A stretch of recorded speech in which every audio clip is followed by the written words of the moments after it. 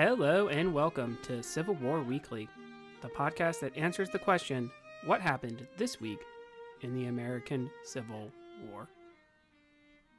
I'm your host, Tim Patrick, and this is episode 62, May 23rd to May 29th, 1862. Last week, we went over action at Hanover Courthouse, which gives the Union Army its best opportunity to attack Richmond. We also had action at Princeton Courthouse, turning away Jacob Cox from moving into southeastern Virginia. The Lincoln administration also passed the Homestead Act, which will be potentially opening up land in the West to settlement. This week, we will be exclusively in the Shenandoah Valley, checking in on what Stonewall Jackson is up to. Before we head to the Valley, though, I do want to mention that our most recent Patreon episode has been posted, and this is going to be a movie review, another movie review. It is the Great Locomotive Chase. This is actually going to be our second movie that stars Fess Parker.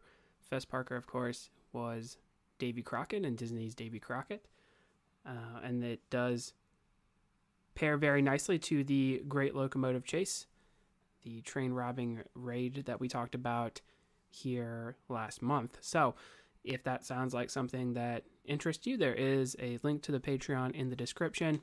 And once again, your support for the show is greatly appreciated. When last we were in the area, remember we fought the Battle of McDowell, which was strange, being a tactical victory for the Confederates, but seeing them lose more in terms of casualties. Milroy and Schenck will withdraw back toward Fremont, whose headquarters were nearby. Now, I think a lot is often put on the brilliance of Jackson and the incompetence of Union commanders in the Valley. But to get the full picture, we need to understand what the federal plan is in the area. Fremont had some 30,000 men, but the mountain department was extremely vast. Given the tough task of covering eastern Kentucky, West Virginia, and even now eastern Tennessee, there was not going to be a full 30,000 men at the disposal to attack Jackson. Remember the Battle of Middle Creek? There had been a Confederate invasion of Kentucky. As we discussed, it was not a successful invasion of the state, but there still needs to be federal troops stationed in an effort to dissuade any further Confederate incursions into the eastern part of Kentucky or even the eastern part of Tennessee. Because of this dicing up of his forces, Fremont maybe had some 9,000 total that would be up for the task. In addition, remember those things called mountains were in the way between his army and the valley. Lincoln had taken over as commander-in-chief of the Northern forces, if you recall, removing McClellan from those duties so he could focus on the capture of the rebel capital. Abe is an admirable president for many reasons. One is that he put effort into learning as much as he could about military strategy.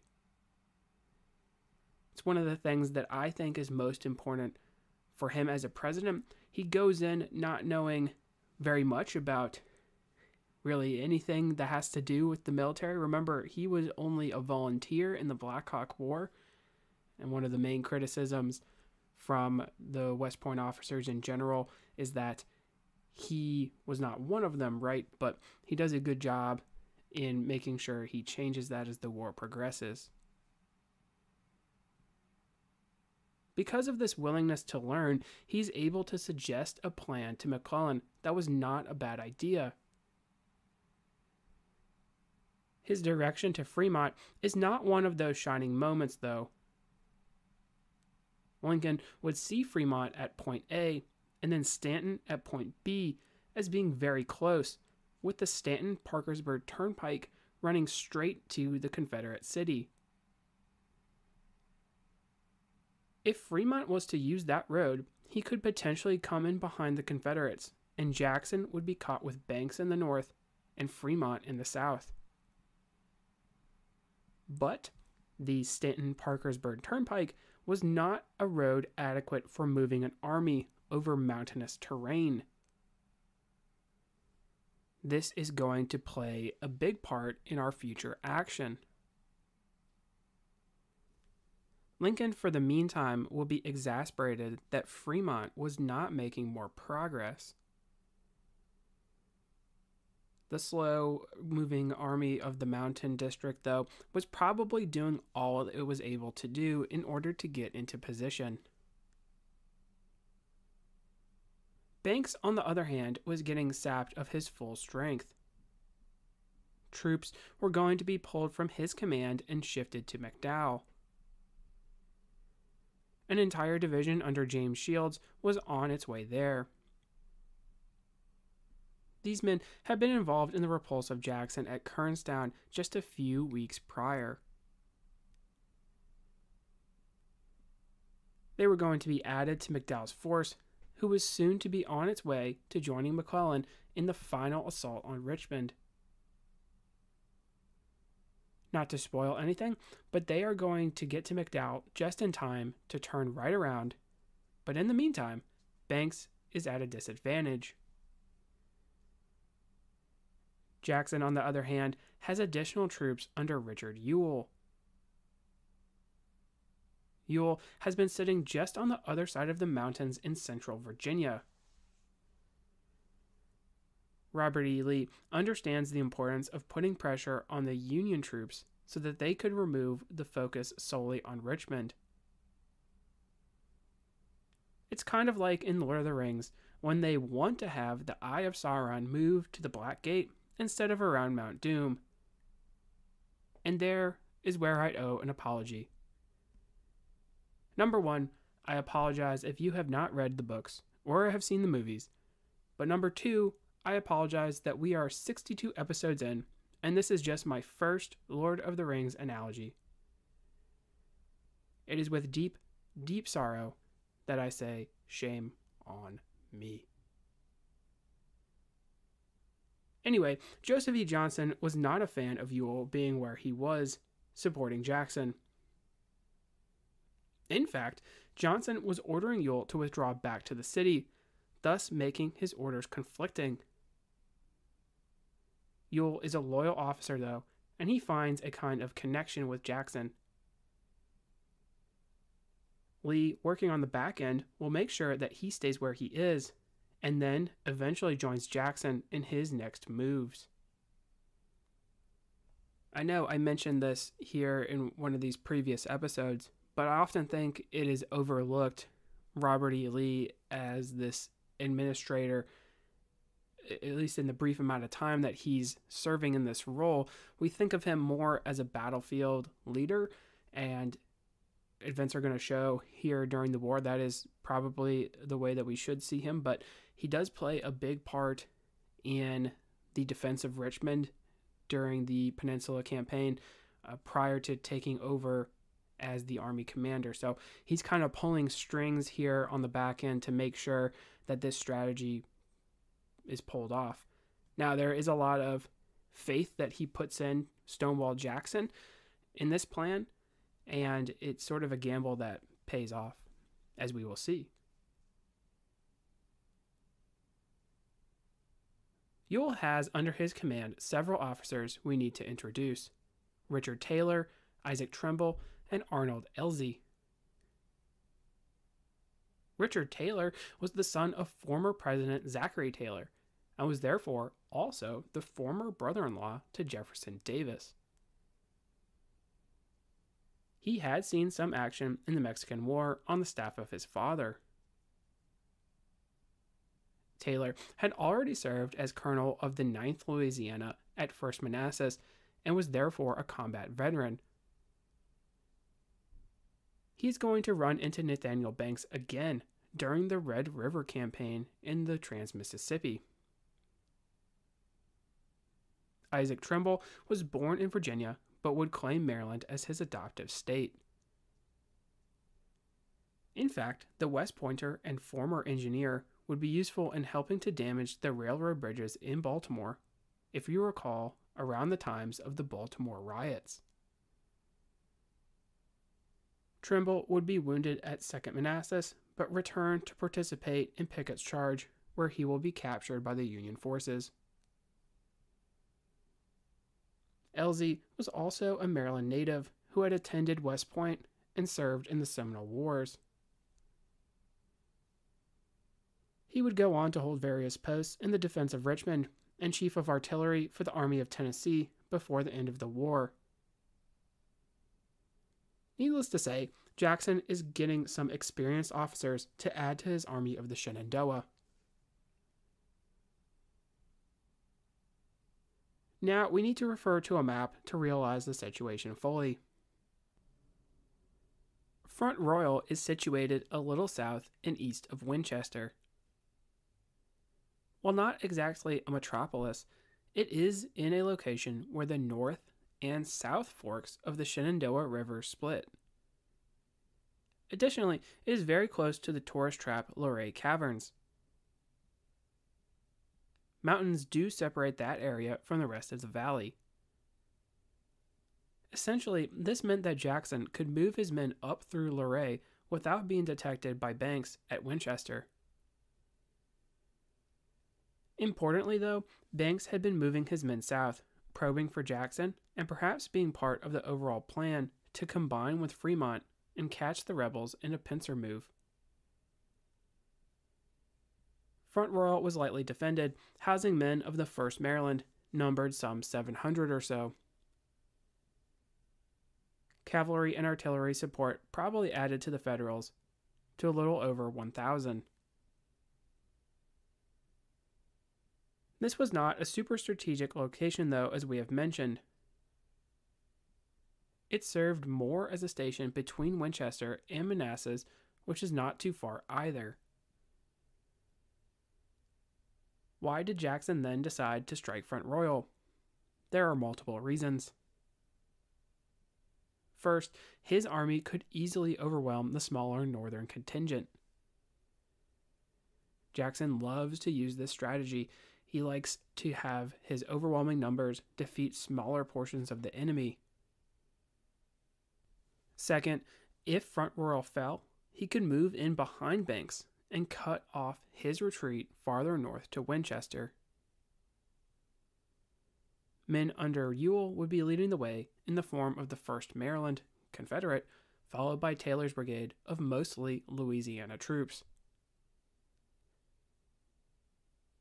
On May 23, 1862, the Confederate 1st Maryland would make contact with skirmishers of the Union 1st Maryland Regiment. Colonel John Kinley would be the Federal commander in the area. Despite the odds pretty well stacked against him, he does a good job. Realizing the precarious situation he was in, Kinley would withdraw out of Front Royal and move to high ground, deploying artillery to check the Confederate infantry advance. Along with the 1st Maryland, Wheat's Tigers would be in hot pursuit. You, of course, remember Roberto Wheat from 1st Manassas. Artillery and infantry fire would hold off the Confederates for a couple of hours, but Taylor would push his men to flank the Union position. Richard Taylor does have an account of the battle, and in a pretty maybe comical scenario here, he actually advances his horse to a position where the Union troops open up on him, and in an effort to make sure that his men keep their nerves, he lets his horse drink out of the stream instead of kicking it away and trying to escape, obviously, the incoming enemy fire. He does also have a pretty good description of the assault, where they actually use a railroad bridge to move across and get into a position where they can attack the Union forces that are on the high ground.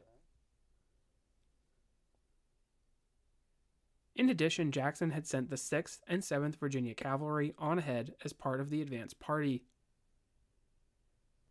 Mounted troops were reported to have worked their way in behind the smaller northern force. Taylor had been able to be supported via artillery, sent up to provide cover and neutralize the Union pieces. Coming to the conclusion that he was being surrounded, Kenly would try to move his men farther north to make a stand. While withdrawing, the 6th Virginia Cavalry would crash into the rear of the Federals.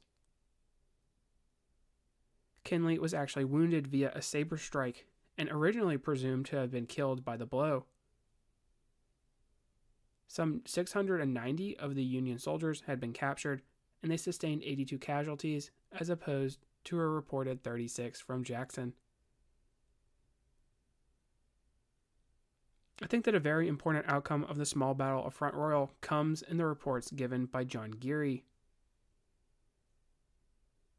Geary was a former territorial governor of Kansas and actually was mentioned in our first Patreon episode reviewing the movie The Jayhawkers. Was he potentially depicted in that movie, and was it accurate? You might just have to watch and then listen to the Patreon feed to find out. Anyway, Geary will be at Manassas, and following the defeat at Front Royal, will start to float larger numbers of reported enemy troops in the area. In fact, he said there were 17,000 men alone at Front Royal, and probably more to come. This, as you could imagine, did not go over well with the Lincoln administration. Obviously, it was a huge bummer for George B. McClellan. He had just received the okay to get additional troops in the form of McDowell's men. If Front Royal put the nail on the board, what happens next will drive it home. Banks had received the unhappy news that Kenly's force had mostly been captured by the few survivors that streamed back to his advanced location at Strasburg. Strasburg is a few miles south of Winchester. The next location north was Middletown. Jackson had surmised that the best way to block off Banks was to hit Middletown and cut off his retreat. Banks, on the other hand, was still thinking that Jackson, with the main body of the Confederate Army, was in the front of him. He did not realize that Jackson had joined with Ewell and gone around the Massanutten Mountain, a good screen for his move. Estimates from Banks had Ewell close to 5,000 men. Still, this 5,000 almost equaled his now 6,500. If they were to get into his rear, say at Middletown, this would be a problem. On May 24th, the Federals would begin with their withdrawal. In an effort to protect his wagons, Banks would move them to the front of the column, something that would prove a bad mistake. It should be noted, though, that with Civil War armies, this is often a common practice, although it is a practice where you know that your enemy is in the rear of you, right? Like, you don't put your supply wagons in a position where they could be flanked like Banks does. Two routes would be taken by the Union forces, with some swinging to the west and then north. The Valley Pike, which should have been familiar to the Stonewall Brigade, running through the old Kernstown battlefield, was the second route. It would be here that the rebels would strike. Cavalry under George H. Stuart, as well as the 1st Maryland, would capture elements of the wagon train, taking some 70 or so prisoners. Skirmishing would begin between the two sides, with at one point there being Zouave-on-Zouave action between Collis's Zouaves and Wheat's Tigers. Efforts to burn bridges and impede the advancing Southerners were in vain. In their flight, the Union Army would abandon their wagons and leave stores on the side of the road. This is where the famous Commissary Banks quotes come from, as the rebel soldiers helped themselves to the discarded supplies. It should be noted that Turner Ashby and his cavalry were in the front of the line when it came to plunder. As the 24th came to a close, Jackson had his 16,000-man army into position for an assault the next day.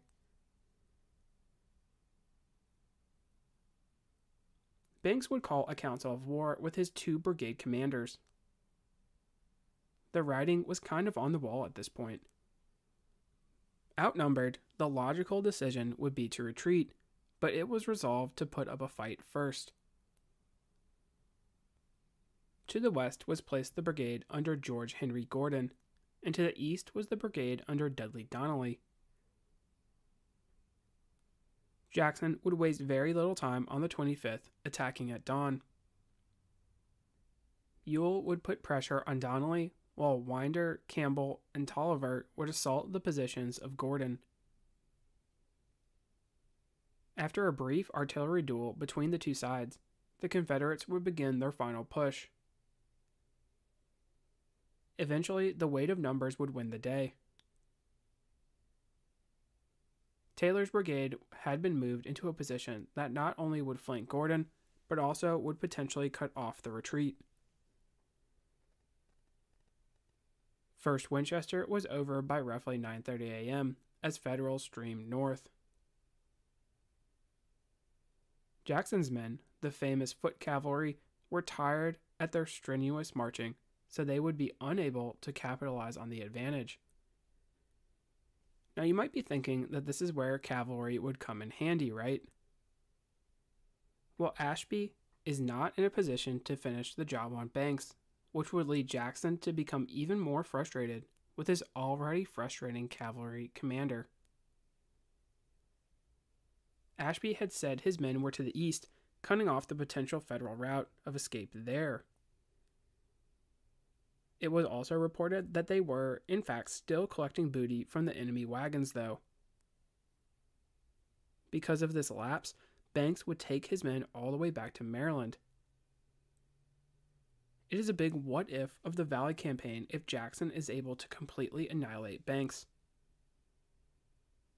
As it was, the Union suffered 2,000 casualties, mostly captured or missing, compared to the 400 of the Confederates. Lincoln and Stanton would now have to recall troops meant for McClellan and push them back into the valley. It is important, though, to note that Banks is going to be able to reform, and eventually they're actually going to occupy Winchester once again. So, while it is a big victory for Jackson, a big victory for the Confederates, it is also going to eventually unravel when Jackson leaves the valley.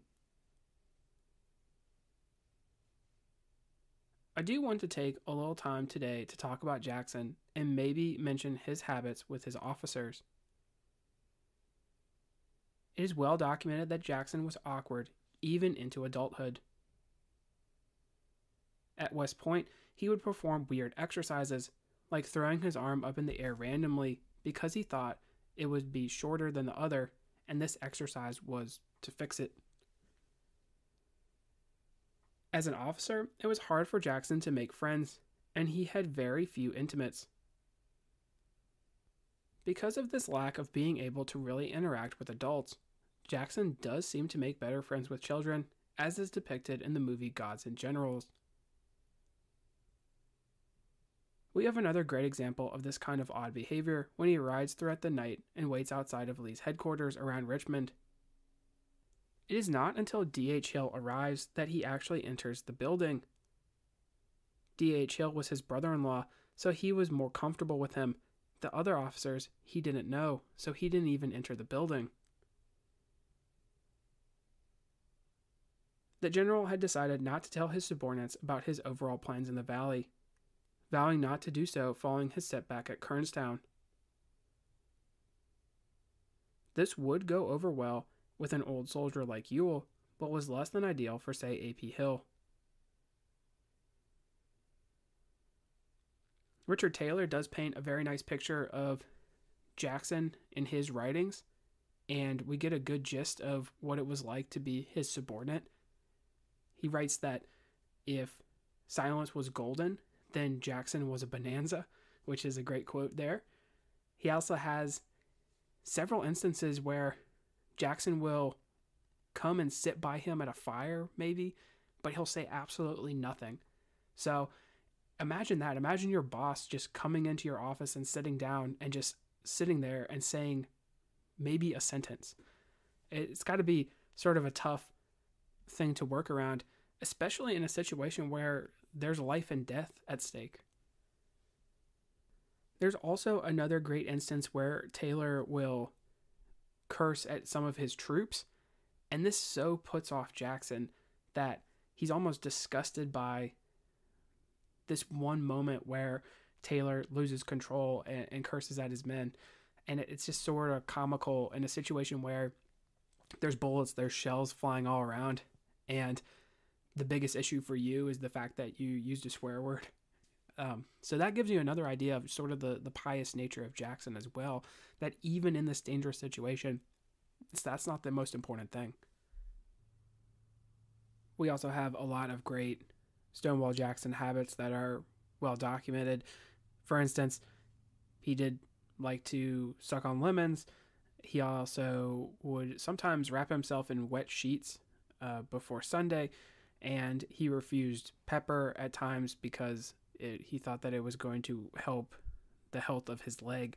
So there was a lot of weird medical practices that Jackson comes up with over the years, just to give you an idea. Jackson's brilliance in the Valley often has a kind of asterisk on it. Banks and Fremont were not Napoleon, and they were usually at a number disadvantage. But I do think we should put stock into the rapid movements.